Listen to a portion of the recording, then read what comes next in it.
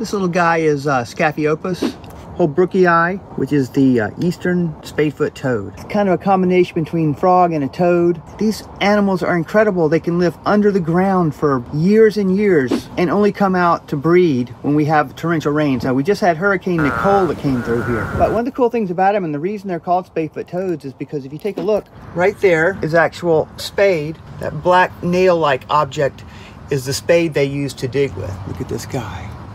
Spadefoot toad.